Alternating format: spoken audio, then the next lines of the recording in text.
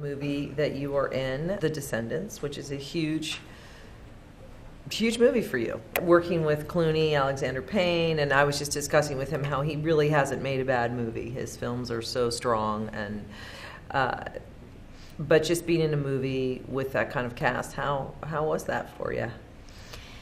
It's such a surreal thing to think about. George Clooney, obviously, Clooney. He's not so much a superstar as a superhuman, I think.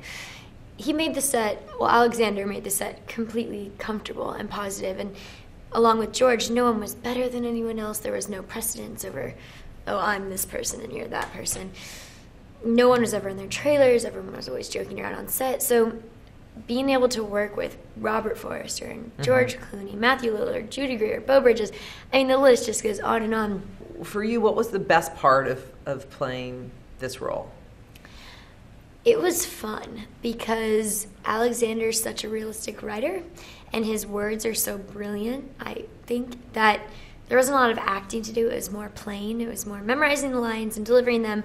But if you listen to what George or any of the other characters have to say, you react and you deliver your lines. So it was really fun to be able to curse all the time and have a really dirty mouth and say what I want and do what I want and kind of have the meh, I don't care about life attitude, even though there's so much emotion going on underneath. It was like being on a playground. And Alexander gives you the freedom to essentially do whatever you want within his rules and restrictions. And I was going to ask about the underwater scene, because that's, how did you do that? I mean, it's you basically breaking down in under a pool. Yeah, I started Are you swimming. in the pool? I mean, how is that actually shot? I was in the pool.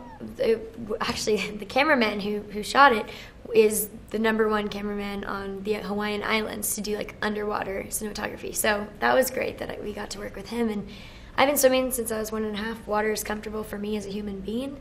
So being underwater and being vulnerable wasn't weird to me. It was comfortable. It was a safe zone for me as Shay, and so I just incorporated that into Alexandra.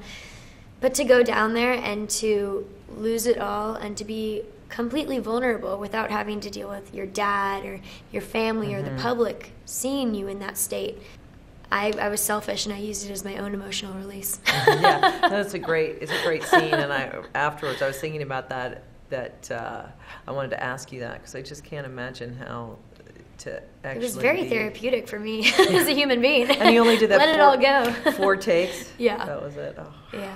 All right, so are you back on the show right now? What's going on in your life? Back on the show. You're still a teenager, right? Still 19? A teenager for another 1.5 months, and I'm enjoying every day of being a teenager. But yeah, back on the show, filming in between festivals and living life. Well, that's great. Well, congratulations. The movie's fantastic. And well, thanks a lot, and we'll see you around, I'm sure, again and again. Okay, great. Thank you.